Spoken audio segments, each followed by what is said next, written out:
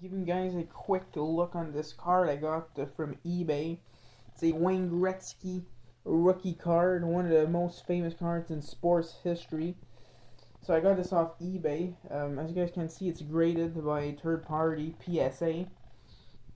It's graded good. There's also a MK label, meaning that it was written on and erased on the card about in this zone here. So there's something written and the person erased it, so that's why it's written MK. So this card I got for about $110 Canadian. It was a pretty good bid. It was a pretty good deal. I got it off a bid.